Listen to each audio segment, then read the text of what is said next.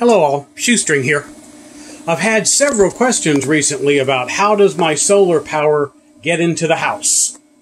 Well, I know I discussed this in a couple other videos, but I'll go ahead and make another one just for that.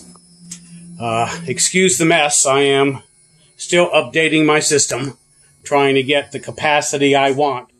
But I will walk you through how my system works. So let's start at the beginning, which is the solar panels on the roof. So I have 3 200-watt solar panels, which of course comes up to 600 all total watts power on the roof, which eventually I'm going to have to expand. But at the moment, that's what we have. Little ladder there because I've been cleaning the solar panels off.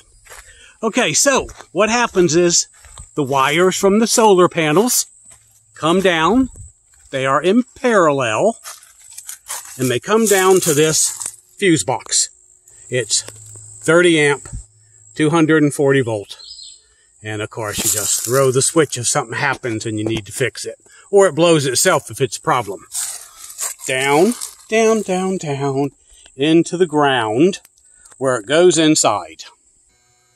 Alright, from the inside, it comes up here and goes up into the charge controller, which is a TriStar. And what's it doing now? 249, 13.1 volts. And I've got half my house connected to it at the moment. Alright, so from there, of course, it goes down into the batteries. I have 3 12.8 volts, 200 amp hour in parallel, keeping them all 12 volts. I talked in an earlier video about my need extra power solar panels when my 3 on the roof isn't enough. It's not connected right now because I don't really need that extra power at the moment. So, from there, of course, the batteries are connected to my inverter. This is a Ames modified sine wave 8000. I plan on upgrading this, by the way, to a pure sine wave in about 6,000 watts. But I haven't come up with a good, inexpensive one yet that will do the job. I don't need something that's going to conk out in a year or so because I really use mine. So, if you have any idea, 6,000 watts, really, really good pure sine wave, let me know. Make sure it has a box. So here, my inverter. You can plug it in, but I have it connected to the house by this block right here. Everyone can see the block. Yeah, I hope so. There it is. There's the block. And of course, the pure sine wave I get, I want it to have a block because it will be necessary. So the block, what does it do? It comes down and goes into another circuit breaker. Have to be careful with these. Don't want any fires. From there, it goes into a Power Max, which is an automatic transfer switch.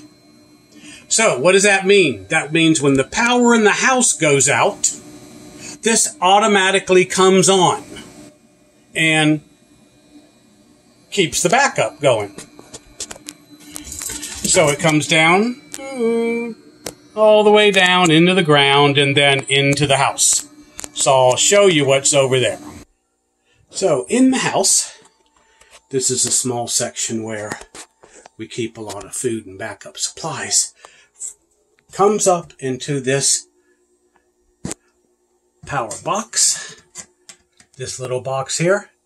Utility room, outside, water pump, which is also runs off my solar.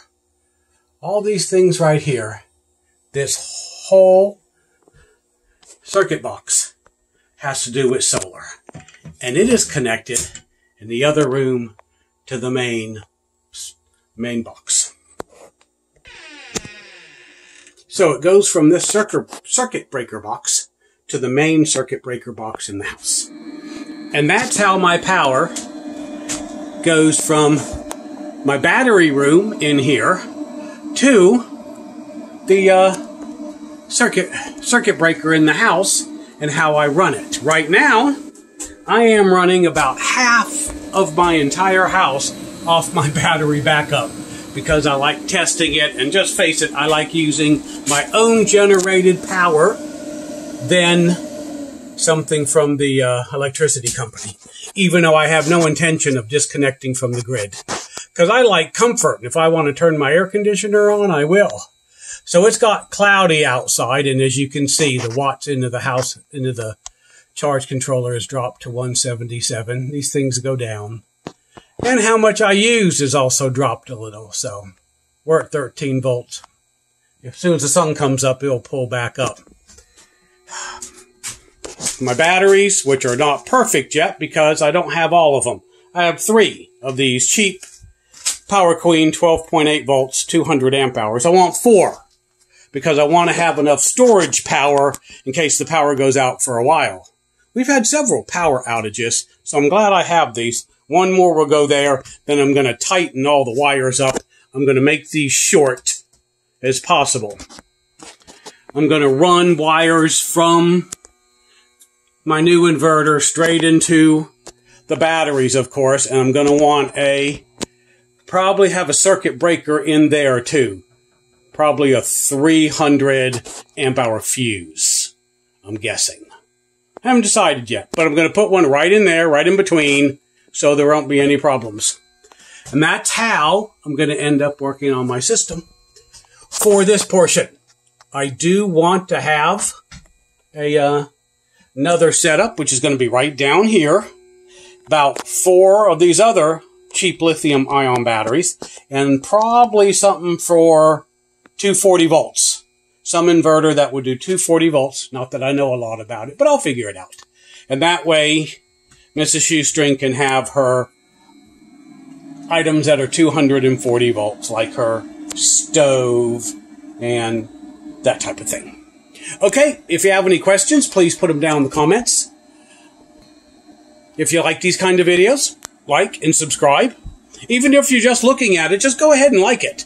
That helps the channel, and more people will see videos like this, and it may in fact help them. Oh, one other thing I forgot to mention. Let's jump this out real quick. I am not an electrician. I go this far right here, the inverter.